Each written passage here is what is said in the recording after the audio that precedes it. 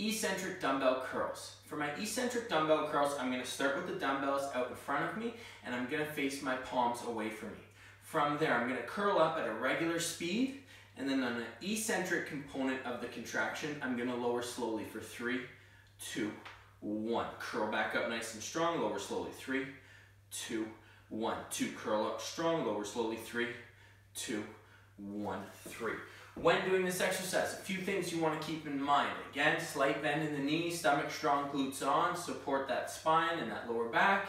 From there, I'm pulling my shoulder blades back just to really emphasize good posture. As I'm lowering down, I want to keep the dumbbells out in front of me. Biggest thing with curls is we never want the elbows behind us. It's going to cause issues for our shoulders. We always want those dumbbells in front of us, keeping the head up at all times.